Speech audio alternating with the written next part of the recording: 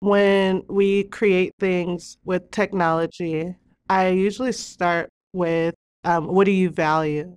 And I talk to students. I have everybody go around and say three things that they value.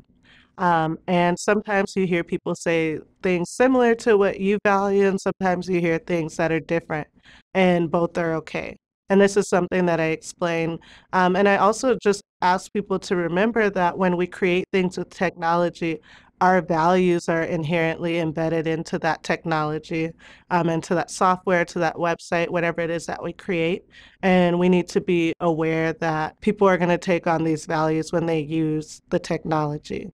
So then when you think about things like facial recognition, so there's actually somebody in the Media Lab. Her name is Joy. She works on bias in algorithms, but specifically with facial recognition. So when most facial recognition software was created, it was created by white men. And so they did a lot of their testing on white men.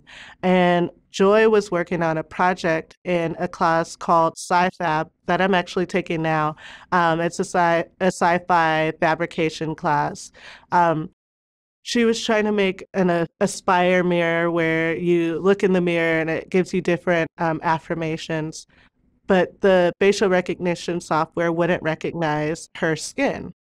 It wasn't until she took like a literal white mask, like a Halloween mask, and put it on her face that the system recognized her face.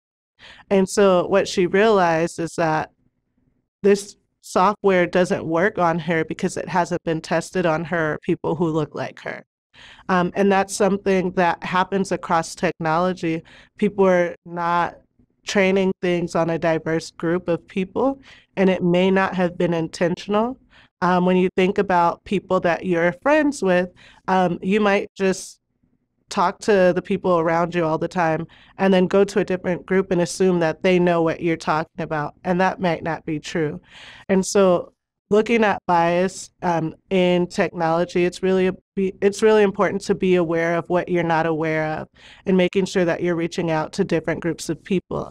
And if you don't know those groups of people, ask for help because you want to make sure that your technology works for everybody and not just one group of people. The work that I do Randy and Joy.